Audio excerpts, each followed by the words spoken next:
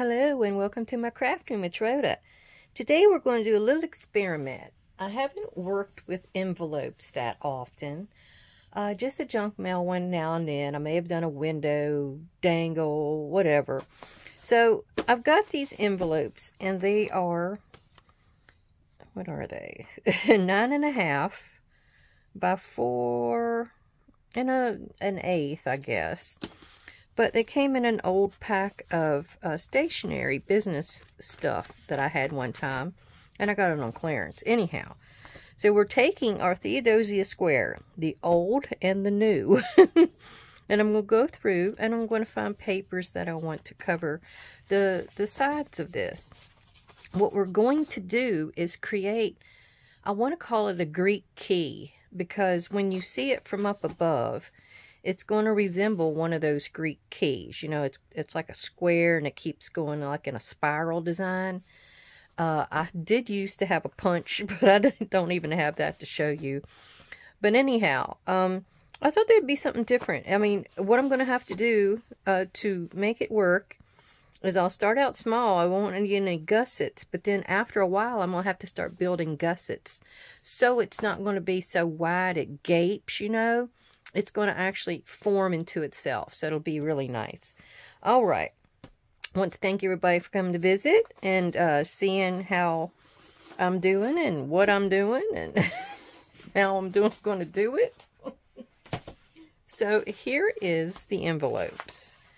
And I know Mrs. E at Scrapbooking with E, she's done some things like this before. But I'm not sure how big she ever got hers to be. I mean, because what it's going to end up being, we're going to glue here and glue this down. I think she usually uses glue stick, but I want it to stick. I want it to stay. So I'm going to just scribble me on here some of my Barely Arts glue, and I'm going to go all the way down almost to the crease. I mean, the great thing with this is you already got the crease and everything. So, what we're going to do is we're going to match it up and put it down and try to get it as even as possible. And you don't have to decorate it until, you know, you're about done with it. But you do want to fold it. Make sure where it's folded is going to work. And then burnish it down and make sure it stays. There we go. And even though, I mean, some of them may need some extra gluing, like here's a little bit of a loose spot, but it may not be that we need to worry about it because we're going to put a piece of paper over top of it, and that might take care of the issue. So I wouldn't worry about that part at the moment either, just in case you've got one of those raggedy envelopes that wants to fall apart. Now, if you need to use junk mail envelopes, that's fine. I didn't want to use mine because I didn't want to deal with the windows. I mean, I know Miss E did something with windows, but she variegated the sizes of her envelopes where she had a really large one at the back and all these great little flips and everything. It was beautiful. But I want to make almost like a journal. I guess you would call it a journal. And it's not exactly going to be a, what would you call that? There's accordion journal. Maybe that's what I'm thinking of. It's not going to exactly be an accordion journal. It's going to be a little different than that. But we're just going to continue gluing down. We're going to make sure when we go in, the fold is good. It works. And we're going to push it down even better to make sure that glue gets squished in. I'm not about to lick these envelopes. I'm sure that does not taste very good at all. So that is not going to happen. But we also want to make sure as we fold it, we're not going to be, you know, we got to start thinking about our gusset area. And I can use this flap for a gusset in some cases, but I'm going to get to the point where that's going to run out right there. And I think I know I can get at least one more on here, so let's do that. And then I might have to think about putting a little score in my envelope flap. I've not done this before. This is the first time, so this is an experiment. You're in Rhoda's mad laboratory. We're going to figure out how to do this. I love a challenge. I love a puzzle. I don't love glue everywhere. So we are going to see what we can see. Okay, I got to remember not to go all the way up to the crease. I went way up. Way up in there. Okay. About right there. You got to start going out just a little bit more each time you put a new envelope down. I was trying to do the little short, wide envelopes. I didn't have enough of those. Not at all. Ooh, we're doing good. We're doing good. I am going to have the point where I need to do a score in here. So let me go over and do that real quick. Well, I thought maybe you might want to see this part. So I'm going to bring my scoreboard over. And I've made this dark line. So I know one end from the other. If I want to match something up, it'll work. So we're going to go in here. And I'm going to look where the crease is at and line that up with one score line. And then we're going to score right here on the parallel score line. Yeah. We're going to see. We're going to see. Okay, now we're going to get back in here and do some more gluing. We're only gluing up to the score line. I might have should have bent it before I glued, but you know me, I'm jumping right on ahead. So we're going to go in here like this. I don't have any clue if this has been done before. I'm just not one of those that gets on Pinterest or anything like that. I just think of something and go with it. I'll sometimes see somebody else's work that inspires me. I'll sometimes have something I've seen on Instagram that triggers an idea. I don't even remember what triggered this one, to tell you the truth. I have no clue. I'm trying to keep this before it dries. Move it just a little. Oh, I don't think it was going to happen. Try to make them all as evenly, you know, top and bottom as possible. All right, let's see if we can bend that on that score line. Oh, yeah. Oh, yeah. Just get in here and bend it, bend it, bend it. And remember to do it the next time, Rhoda. Remember, before I get to gluing. There we go. That works. Now, let's wrap her up and see how she does. Wrap, wrap, wrap. Wrap, wrap. Wrap and wrap. Yes, indeedy. Yes, indeedy. Okay. Now, if you wanted to get adventurous on those first few, you could have made it where you could have had a little tuck here, but I'm not worrying about it. I'll put a tuck on there if I need to. Now here, we got to get in here and do us another score line. Okay, that's my push down one, and this is my scoring one. Okay, I'm going in the opposite direction this time. I'm putting this on the black line for myself, and we might just go to the next one up. Let's try that. I didn't know whether to go like 2 in the same score path or how to do that. And yes, I just remembered I'm supposed to be bending this before I get in here to glue it. And let's see. Maybe I can experiment here first before, alright, do anything else. Let's see what I got. Well, I don't know. That's a little more than I needed it to be. So you do have to play with this. You just don't know exactly where you want that to be. So I'm going to move that out to like halfway between one score and the next. And I'm going to Ugh. Maybe I'm going to pull it in a little bit more. I don't know. We're just going to play with it. There. I'm going to do it right there. Yeah. And you can see I came in just a little bit more than that one I just done, because I don't want it to be that much of a gap in there. Unless you plan on putting a nice size pocket in there. Now that might be the case. So maybe our next one we will go out to 2 scores away.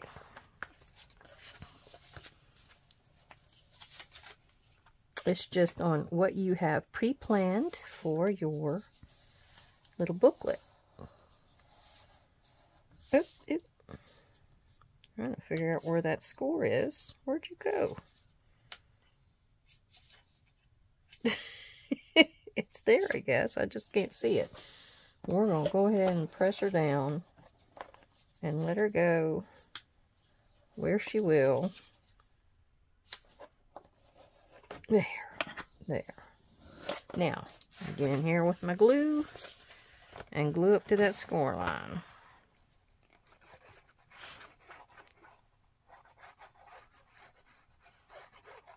There. Has everybody been crafting lately? Or has everybody been out doing their spring planting? My mother is antsy to get out and do stuff. She has a bad knee now, so I don't know. That's probably going to slow her down, but she is bound and determined to get out there and start working in her flower garden. She loves those things. She has a bad knee where it's like the bone rubs the bone. I'm not sure if anybody else has got that issue, but she's tried several things so far, and it's not quite worked for her yet. She had some kind of concoction they put in her that was coxcomb, I think is the way they described it. And so it didn't work. It was supposed to be a lubricant that would go between and keep the 2 bones in your knees from rubbing. It didn't work for poor thing. So she's going to have to go back in there again. Or she went back in and had this nerve blocky thing done. I'm not quite sure if that worked. I think they did have her where she's going to go back in and have that procedure for the next step of that. I think what she had was something else, and then she's got to go back in for the one that will sear the nerves, I guess it is. I don't want to talk about it. I don't want to talk about that, but anyway. I get on the wrong subject. Okay, so I think this is going to be the last one I'm going to be able to do. I don't want this gappy thing here. So I'm going to probably start making a gusset and putting it in here with scrap pieces of paper, which, you know, I've got them. I need to do me a big old batch of tea dye again. I've been using it up in these different journals I was making for the shop, and I need to do some blank journals. I want to be able to have, you know, affordable journals where people can get things that I take down there, and they will be stuff they can build their own journal, and that's basically what I'm going to call it, a build-a-journal. Oh, the things I come up with. I'm sure that's been came up with before, but oh, anyhow. See, I've got a little bit of an area there. You're probably going to want to go back in here with different pieces of paper and like go over areas. Like, I wouldn't want that to stay white here, so I probably will go over it with a small piece of paper for an in-between. Or it could be where I'm going to line this pocket just a tad, just under the lip here, and whatever piece I use, I can overlap it just a bit here, and that will take care of all of that. That little gappy part, I guess you can see what I'm talking about, that little wedge cut in there. and it'll take care of strengthening your hinges and all that kind of thing. So I'm going to keep going, and then I will come back, and you can see where I'm going with this. I'm trying to bend it and keep it as square as possible. See, this is not going to be square right yet because it's got to have a hinge in it. And it's going to be just about like that. I've got to put another hinge so it builds out far enough. All right, well, I will be back in a minute and show you my progress. All right, I have an update. I forget how many I've gotten in here. Let me keep rolling. I have 1, 2, 3, 4, 5, 6, 7, 8. So what I've noticed now is at this point, I may want to forget this crease is here and expand that out. So, you know what I mean? We're going to forget that crease even exists. This is going to be our new crease because it's needing to, oops, I didn't crease that one quite straight. It's needing to actually go out a little further because it's starting to bend. So I need to go maybe like that. Right like that. And we're going to not even pay attention to that one crease.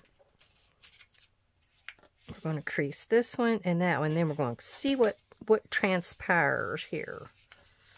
So this is going to be our new fold to start off our hinge with. Forget. There we go. And then we're going to have this one as the other part of the gusset. I guess maybe I should be calling this a gusset. I'm not sure.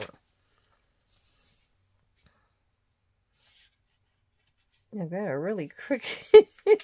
We're going to try it. This is just an experiment. It's envelopes. I mean, you know, they're not very expensive. Especially using junk mail ones. I mean, you could experiment and see how this works for you with some junk mail ones. And see how it might need to be done. And hey, it might turn out so great, you just go ahead and decorate that one.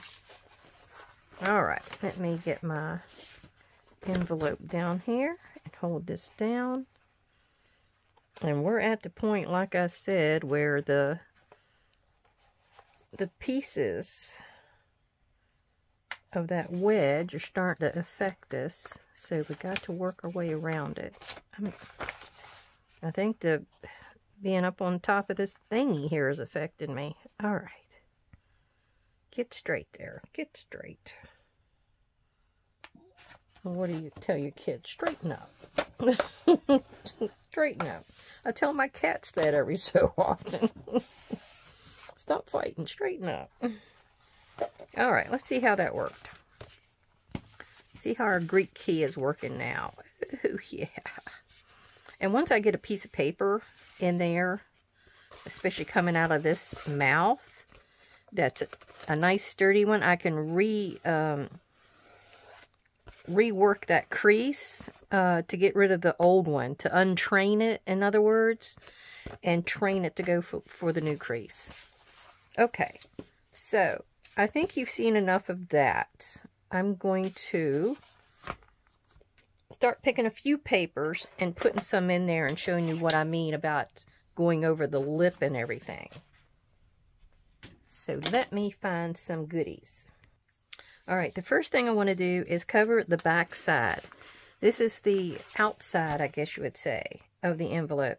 You know, where there's little creasy things or little wedges are shaped. Now, this is some trim that I got off of some papers that I was working yesterday when I was putting them in one of my journals. So it's just some excess paper I have. And I'm going to take it and I'm going to put my glue on it. And I'm going to put it on this outside. Now you may have to train your your crease once you get this on there and get it to remember where the crease was, because this is that one we redid. We redid it.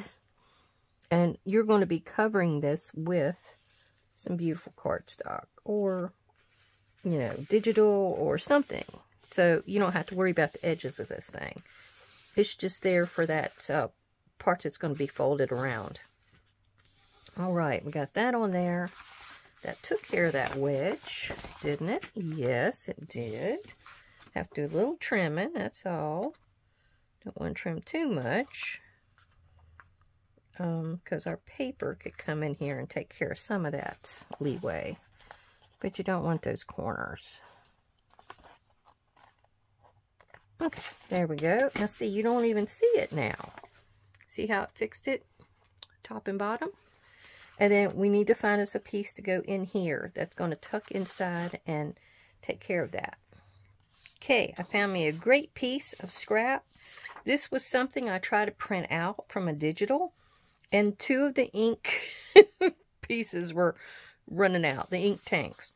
So it's going to work perfectly. It has to be deep enough to go in there to hide that little bit, because we don't want to see ugly white when we open our pocket. Plus, it's got to overlap enough of this one for that cover paper for here to go and work. And probably these are going to be, you know, shabby chic-y kind of colors that I'm dealing with. So I'm going to just go ahead and cut it down right there. Doesn't have to be neat. It's going in this pocket. I got a little piece for something else. Going back for tag maybe. Now my next step, I got to cut this down to fit in my pocket. And I think that's right here. Don't hesitate to go a little smaller if you have to. It's horrible to try to fight something in there. And it's got lines on it, so that helped me out. Okay, let's tuck it in and see how she works. Now, I'm sure this is going to be a two-parter,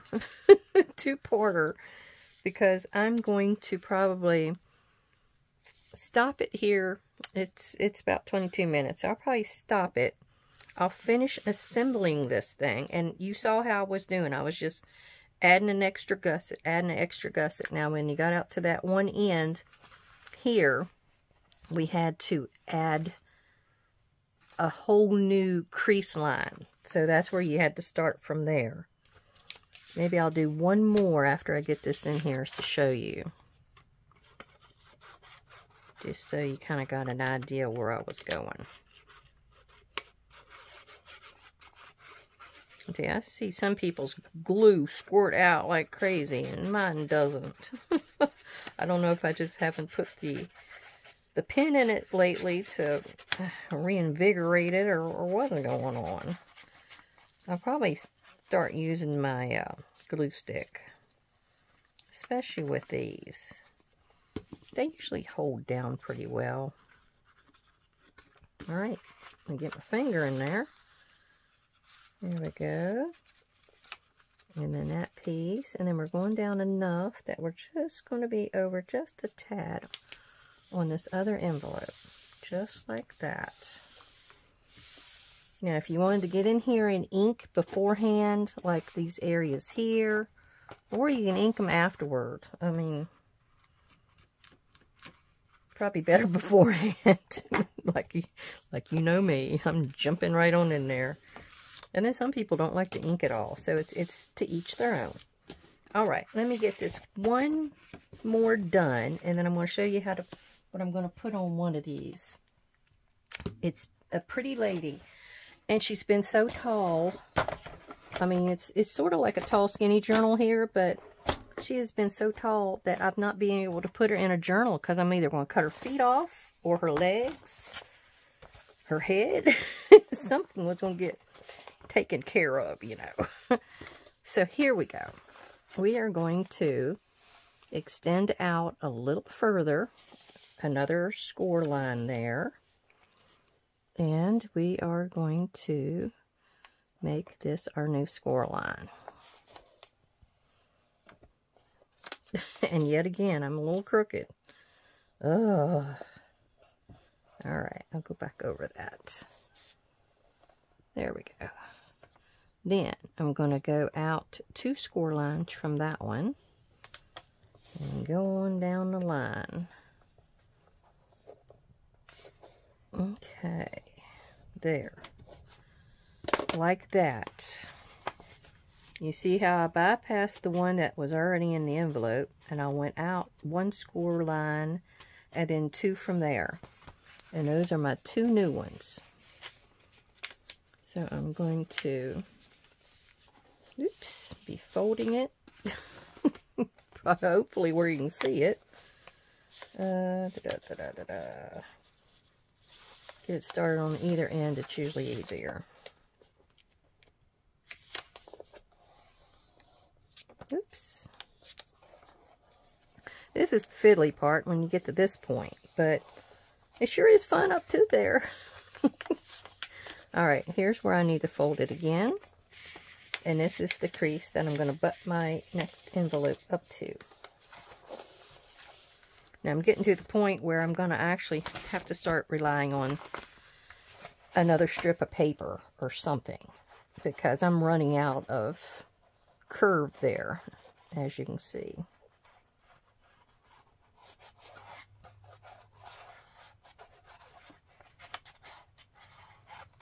Well, I sure appreciate everybody coming to visit and spend time and watch and see what I had an idea for this time and what to do with the rest of those envelopes. I'll stick them over here. So, our next one is matching up with our outer score line we just created. Right there. And then we're just going to rubber down. Get it on there good. Go over our back like we did with this other one. And I didn't retrain this one, so let's see how she bends for me.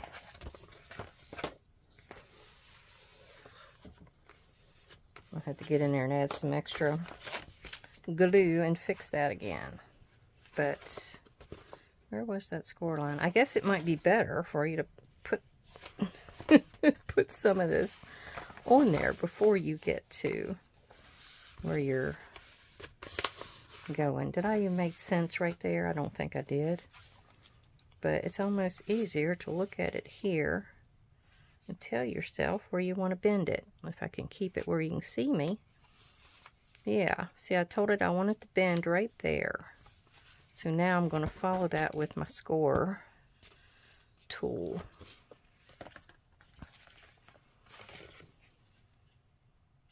Yeah. Now I'm going to rescore.